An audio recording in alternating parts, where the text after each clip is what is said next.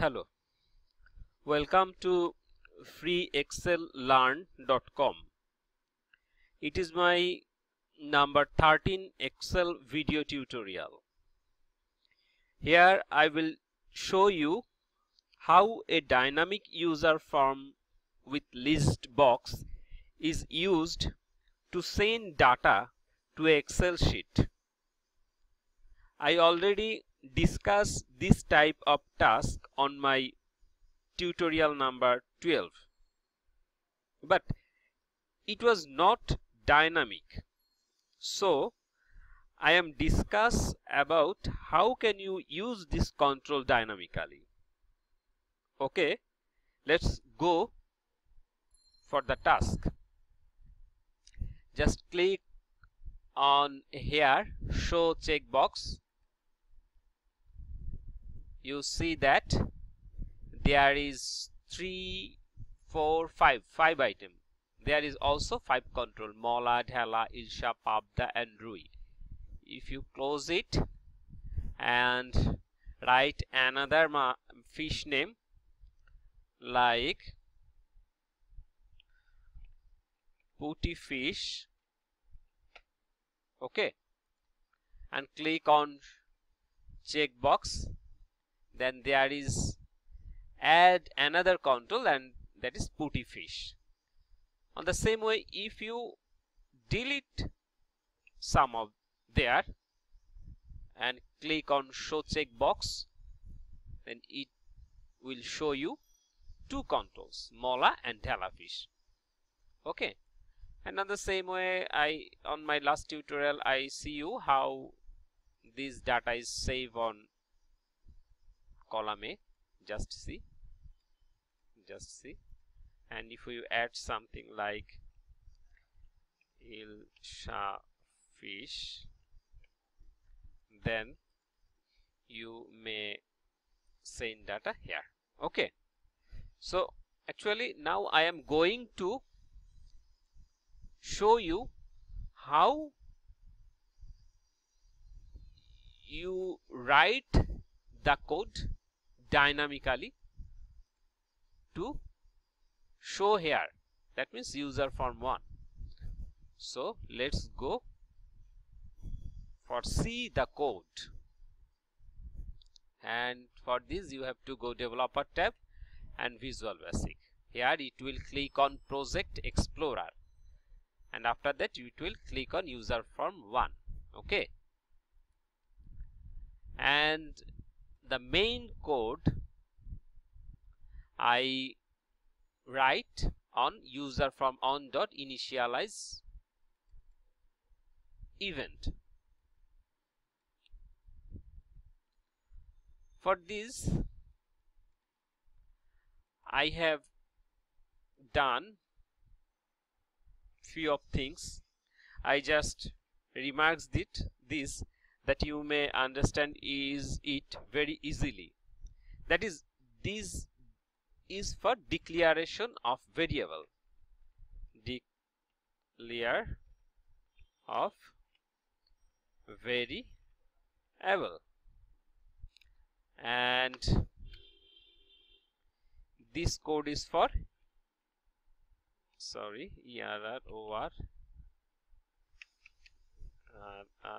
error fixing.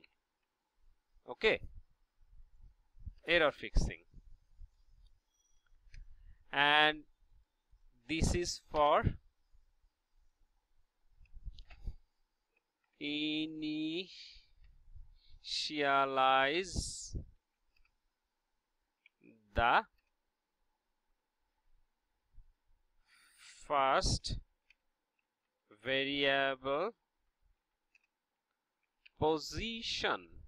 That is, the first initialized position will be 20 pixel. Okay, and after that these remarks is declare erow.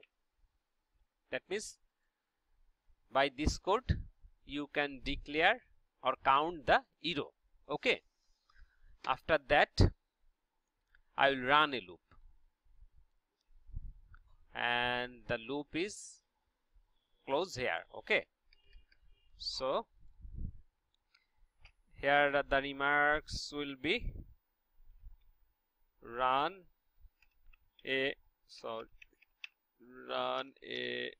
loop loop by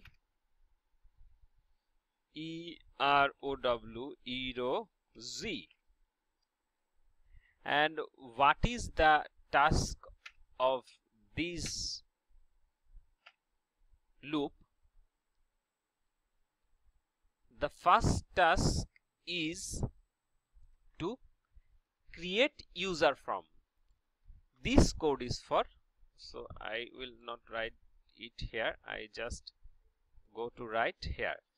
This code is for add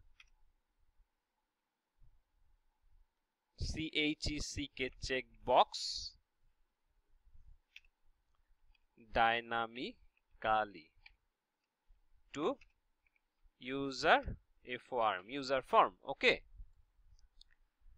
and user form and by this it will be the name of the user form. Okay, and ASSIGN assign the checkbox name. That is, first checkbox name will be checkbox, x will be 1, and after that, after the round of on a step, the second checkbox name will be checkbox 2, and in this way 1 will be increased the checkbox name.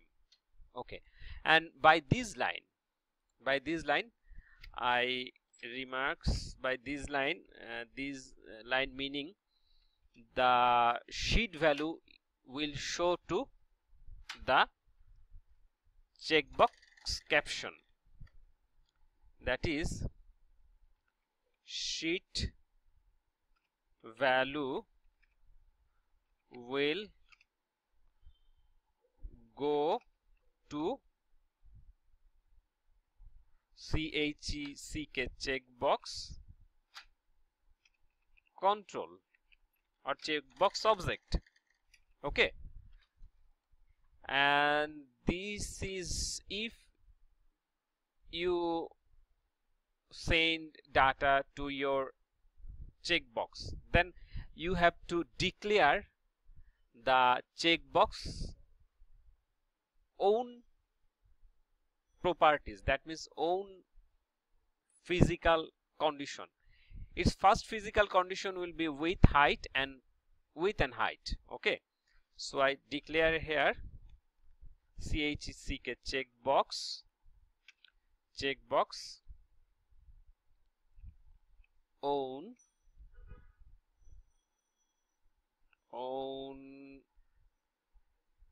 visibility status.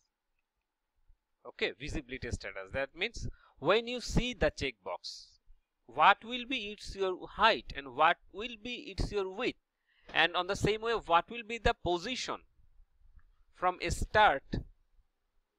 So this is 3 of that.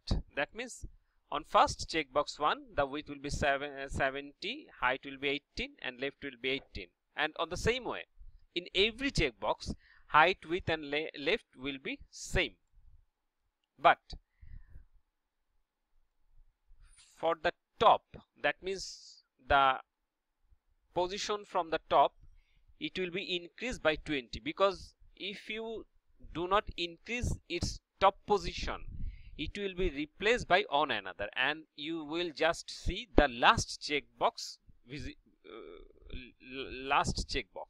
Okay, so for that I think that there is no need to remarks anything. I just understand you. In this way the loop will be count and it will go to another loop. So I just try to understand you that here I think here I done few of things. Number one, declare a variable. This is my declaring variable. After that, counting error. After that, this is the checkbox, first checkbox top position, and the first checkbox top position will be 20, and after completing on round it will be go to here, and on the second checkbox that position will be 40. On the same way, the next checkbox position will be increasing by 20, that means 60. Okay, and by this you will count arrow. Why arrow is needed here? Arrow is needed here because I want to pass the value from my checkbox control, and for this I have to count the end of row position, and now the end of row position will be 13. Okay, and after that I will write a loop. Why my loop is needed? Because I want to add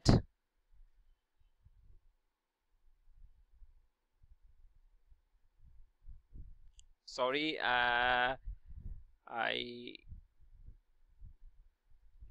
do a mistake. That is, this arrow will be Z, not this. I am very sorry for that. This will be for this. What the last arrow position will be Z column. Okay, and by this code I am trying to understand you Z column end of row position. Okay, and by this you will create a loop, and this loop, this code, a checkbox will be created, and here the checkbox name is mentioned. Okay, and after that I pass the sheet value to our checkbox control. So this is the code of dynamically present of checkbox. For your good understanding, I am trying to remarks here, so please read or write it very carefully, and thank you for watching this video tutorial. Thank you.